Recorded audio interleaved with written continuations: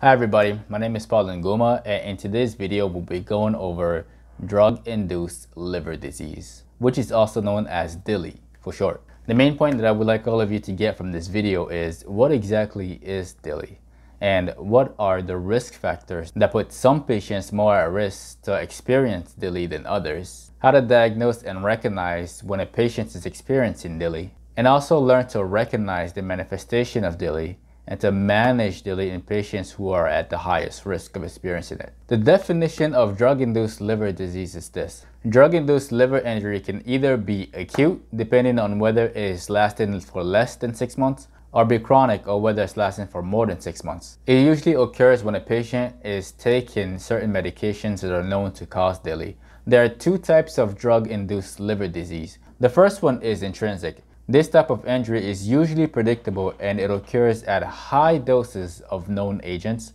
for example acetaminophen. That's why there is a limit of 4,000 milligrams per day. The second type of DILI is idiosyncratic. This type of injury is less common. This type of injury is usually really rare and only affects certain individuals with certain types of risk factors or comorbidities. Now, here are the risk factors. There are 3 different types of risk factors that can increase an individual's chances of experiencing this. The first class of risk factors are host-related. The first one being age, patients that are too young or too old. For individuals that are too young, they are more at risk of receiving higher doses of medications that are known to cause DILI. And for the elderly population, we know that as we age, our organ function starts to decline and they're not the same as they used to be when we were young. Other host-related risk factors include other comorbidities such as diabetes.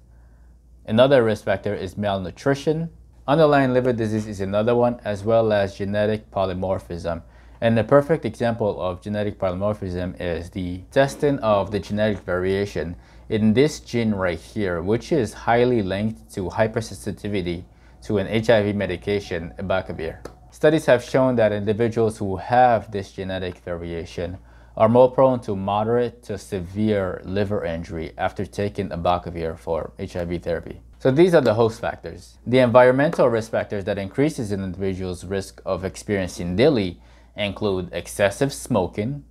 It also includes the excessive consumption of alcoholic beverages. The ethanol from alcoholic beverages is metabolized by the liver, and when it's metabolized by the liver, it turns into a very toxic intermediate such as acetaldehyde, as shown right here, which is very toxic to liver cells and can cause liver injury and even liver failure. Other environmental factors include infections such as hepatitis A, B, and C. The last classification of risk factors are drug-related. For example, a high dose of a drug that's known to cause liver injury, such as taking Tylenol 5,000 milligrams per day. Another one is the concurrent use of 2, 3, or 4 different medications that are metabolized by the liver or by the same CYP enzyme produced by the liver. And the last drug-related risk factor is the pharmacokinetics of the drug itself, especially the hepatic clearance of the drug. The symptoms that you should be looking out for in patients who are experiencing acute drug-induced liver injury are these right here. They may experience malaise or discomfort. Low-grade fever is another one. Anorexia, which is linked to the malnutrition, nausea, vomiting, right upper quadrant pain, which is exactly where the liver is, jaundice, yellowing of the skin or eyes, and extremely dark urine. Now, the management of DILI is based on proper diagnosis of DILI. In order to diagnose DILI, the first thing you want to do is evaluate the medication list that the patient is on to see whether there are any medications that are known to cause liver injury, and to see exactly when a patient started to take these medications so that we can establish a relationship between the offending agent and the onset of the liver injury. Another important part of the diagnosis is the evaluation of the liver function. The liver function test measures the value of the liver enzymes produced by the liver.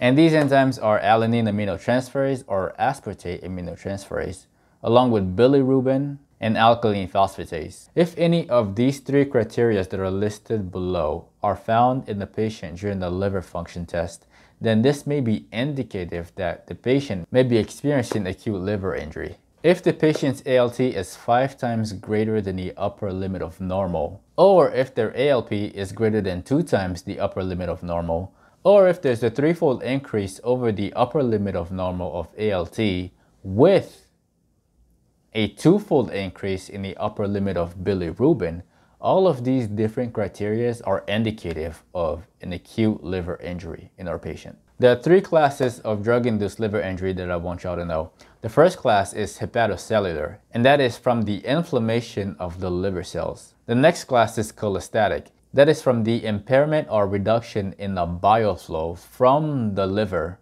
or from an obstruction in the biliary tract as shown in this picture right here. The next class of DILI can be a mixture of hepatocellular and cholestatic. A proposed method to determine which type of damage a patient is suffering from the three different types of liver injury is stated in the guidelines for DILI by the American College of Gastroenterology.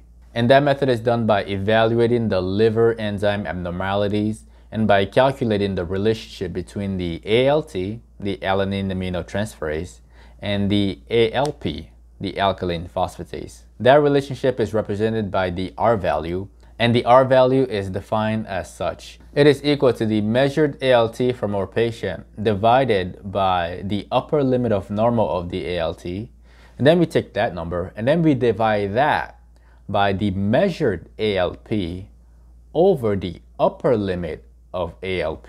And if the calculation of the R value is greater than 5, then there is a high probability that the type of liver injury we're dealing with is more hepatocellular.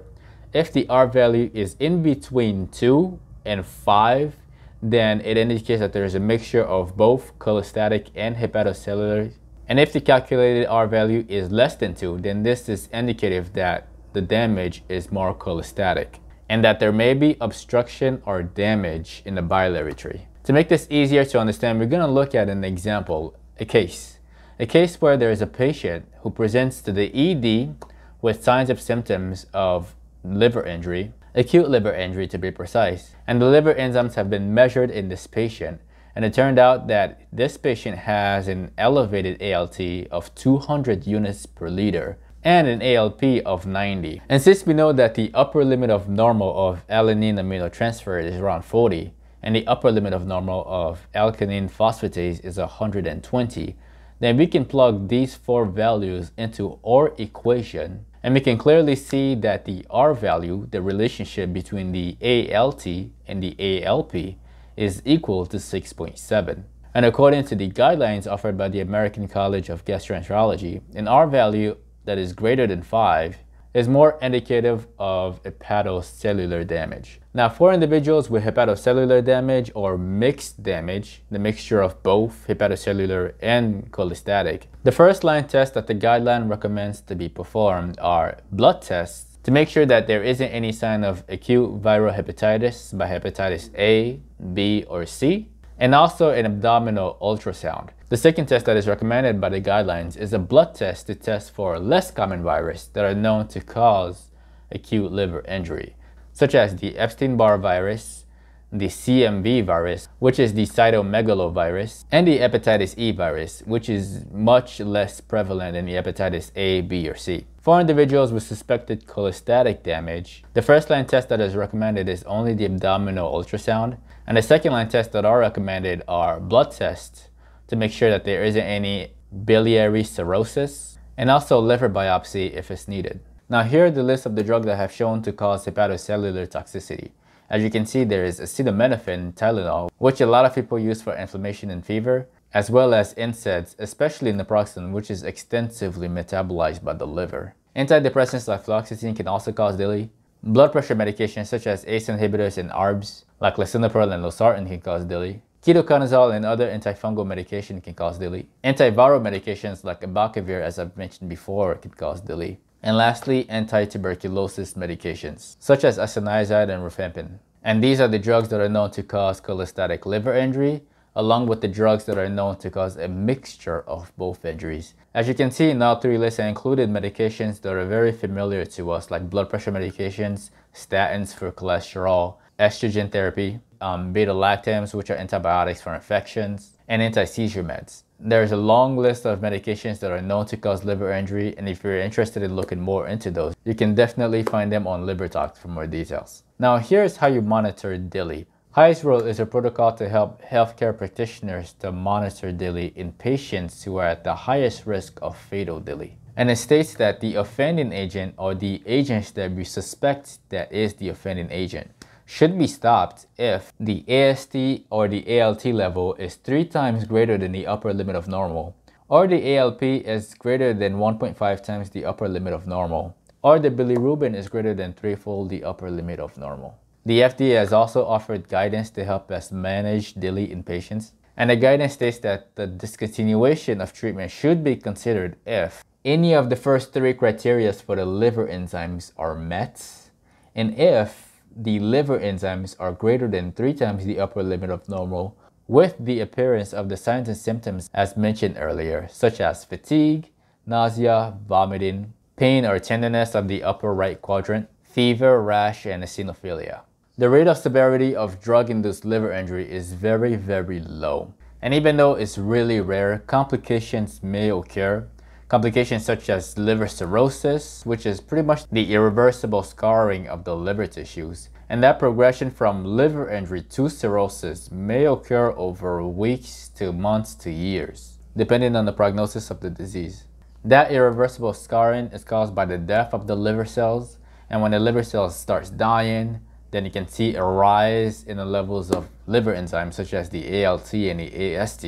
And the next thing that we begin to see is that the liver is enabled to produce important proteins such as clotting factor. And when the body cannot clot, the patient begins to develop bleeding disorders, and those bleeding disorders is known as coagulopathy. Other complications that we may see are signs and symptoms of hepatic decompensation. And that is when the body can no longer compensate for the adverse effect that the disease is causing in the patient. And those symptoms include hepatic encephalopathy, which is pretty much a decline in brain function that is caused by the liver failing. The liver is responsible for detoxifying and getting rid of ammonia, and when the liver starts to fail, there is a buildup of ammonia in the blood that causes this decline in brain function. Another symptom that you can see in decompensated patients include ascites, which is when there is a buildup of fluids in the abdominal region.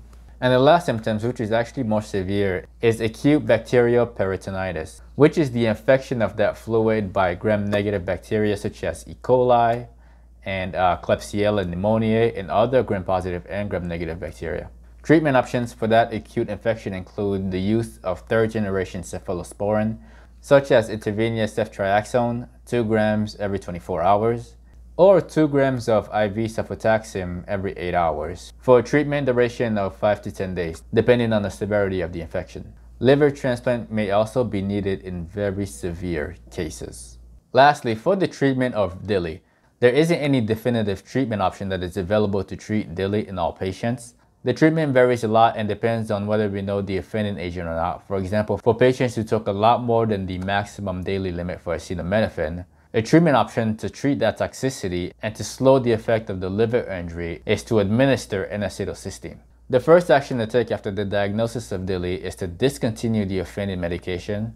Rechallenging to establish the relationship between the drug and the liver injury is not recommended, especially when the liver enzymes are greater than 5-fold their upper limit of normal. But there are definitely some situations where rechallenging may be considered, especially when the patient is taking multiple medications, especially when a patient is receiving important health benefits from the medication, and other treatment options for that specific condition are not available. To know more about drug-induced liver injury, I definitely recommend this source right here.